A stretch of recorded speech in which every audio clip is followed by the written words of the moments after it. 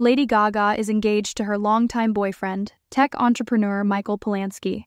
The 38-year-old pop star is heard referring to the 46-year-old businessman as "my fiancé" in a TikTok video shared by French Prime Minister Gabriel Attal on Sunday, July 28th.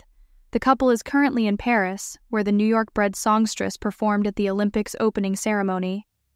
Gaga, born Stefani Germanotta, was clad in a white Team USA bomber jacket and black Oakley sunglasses when she introduced Attal to Polansky as they watched a swimming event. It comes after earlier this month the Bad Romance dedicated one of her final Las Vegas residency performances to Polansky, calling him "my mister."